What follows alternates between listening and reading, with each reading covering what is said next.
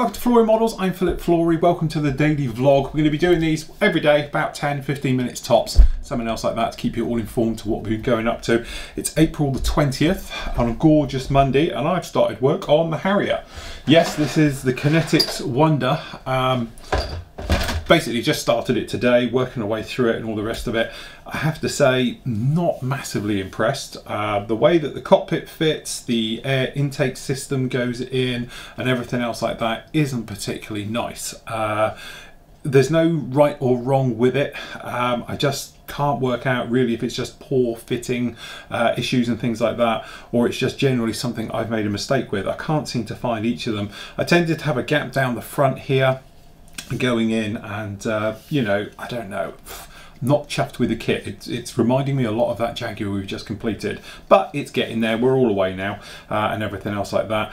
The detail on the kit is very nice. There's different textures on some of the panels, which is quite a nice thing. And with this one, it's all going to be about the weathering. I'm going to do something very old school weathering with this one, using a mixture of obviously my washes for doing the panel lining and stuff like that, and then I'm going to go along and do all the weathering of the fading down and griming and everything else. Instead of doing post shading and going out and changing tonal changes with the airbrush, things like that, I'm going to do it with oils.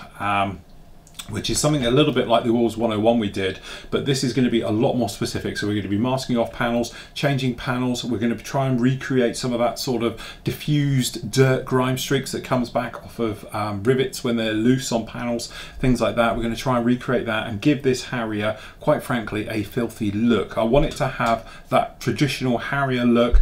You know, many years ago I used to live literally just up the road from where they were based, and used to stand under them as they were coming into landing. Absolutely fantastic, and used to get the ones coming back off the ship, and they were absolutely hammered in dirt, grime, grease. Beautiful weathering on them. So I'm going to recreate that. Yes, I could have gone along with some of the sort of, you know, the markings from the box, which were, you know, obviously the stand down markings with this great one. They also did the blue one, the traditional old blue one and things like that, but I want it to be a traditional Limebird, really dirty. I'm going to stick some AMRAMs on it, I'm thinking, perhaps some sidewinders. Definitely can have the Aiden gun pods, purely because I think Harrier doesn't look right without it. So we're going to put those on and work our way through. Going together isn't too bad. I think we're going to have this pretty much down. I'm doing some test fitting as we sit here now, and just trying to see how this spine system's going to fit on here. I think it's going to need a little bit of clean up, some various things just to get this round. It's just like got some big gaps down here, but generally everything's just a little bit flashy, and it's going to take some, I don't know, tidying up, jostling around and playing with to get it in there. But generally, I have to say it's far better than the Airfix one, and I mentioned that one in there. A couple of deliveries we've had in today. A lot of you, we've got the new Cheapskate area up on the actual forum, and one of the guys put up there about tweezers. I ordered them as well. These are the lockable ones, so I have got a very large collection. To be honest, I'm using them a lot today with everything going on. Yes, the quality isn't brilliant, but they are perfect. And for £1.39, was it £1.39? £1.59 delivered. And it was sent second class post, but it arrived here this morning. I only ordered them on Friday afternoon, so that isn't too bad going at all. And that was from a company called Direct to You, spelled Y-O-O. The link for it and all the rest of it, it's on eBay. Was absolutely fine, but great service, and you know, for what they are, they're perfect. And locking tweezers we spoke about in previous shows are an absolute must. The other one that showed up was these ones. Okay, now we were talking about pointy tweezers. I wanted to have a look at these because these were dirt cheap as well. I can't remember exactly how much they were now, but we were talking about fine pointy ones. They're not quite the same as mine. Where's my ones? They're a little bit shorter in length, and they haven't got quite the point mine's got on them, if I'm honest, but generally they're absolutely fine. But the trouble is with them all, they don't stick to my magnetic strip still. So what I tend to do is I bung them in a cup.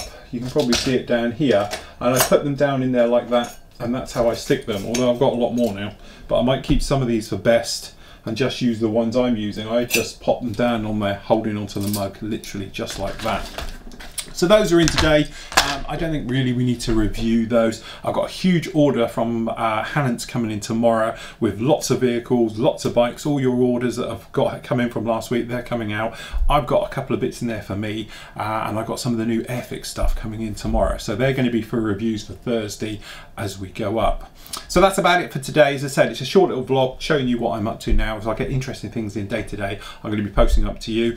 Okay, so you can then go off now and watch the Harrier. Part 1 is up on the site. It's going to do the cockpit. We're talking about obviously using colour photo etch going down into there. It's also going to talk about the fan blade system. Part 2 will then get you to technically this part here. I've just finished editing part 2 now, so that will be up with you next week as we make our way through. I've also been working on, where is it? It's over here. Where is the damn thing? It's around somewhere.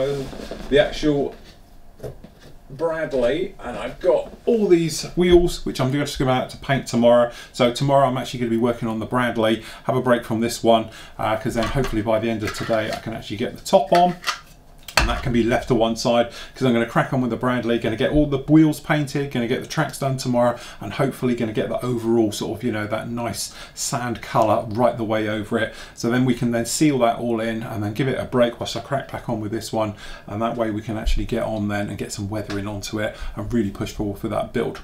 So that's it. As I say, little short shows for you all this week, and we'll see how they go with these. Remember, you catch me in the forum, you catch us on YouTube and on Facebook as well. So until tomorrow, everybody, happy modelling and take care.